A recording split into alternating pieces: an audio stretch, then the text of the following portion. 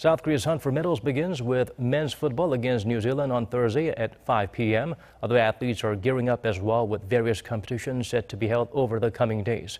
Kim Do-yeon provides a glimpse of what to expect. The very first athletes to represent South Korea in the summer's Olympics will be the men's football team, which faces New Zealand on Thursday. Head coach Hak-bum says New Zealand will be a tough opponent but remains confident in clinching a victory. He said the country is going through hard times due to COVID-19, so the team will do its best to deliver good news to the citizens. Other athletes are gearing up for their first matches as well.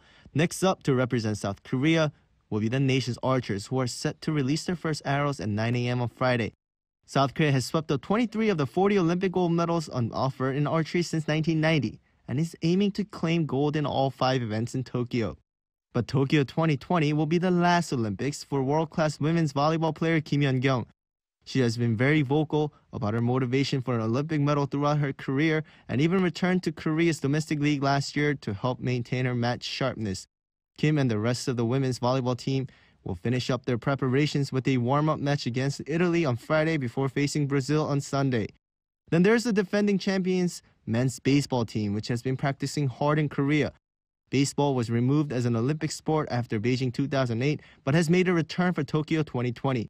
South Korea's team has 3 tune-up games scheduled this week with domestic pro teams and will depart for Tokyo on Monday before facing Israel next Friday in the first game. Kim Do-yeon, Arirang News.